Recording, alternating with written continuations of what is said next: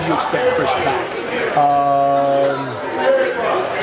We'll see Sunday or next Tuesday. We don't know, but it'll be pretty soon. Luke, same sort of situation. Same thing. We're just making sure that he's okay, but probably Sunday, Tuesday. So doubtful for tomorrow. Doubtful. Yeah, I think so. I don't know what they'll list him, but yeah, doubtful.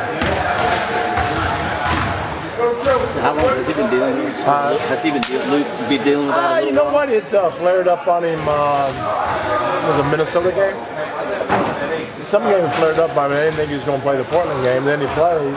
It's fine. Then last night it seemed to be fine. Then it just flared up again. So let's make sure this time that he has enough rest where it won't happen again.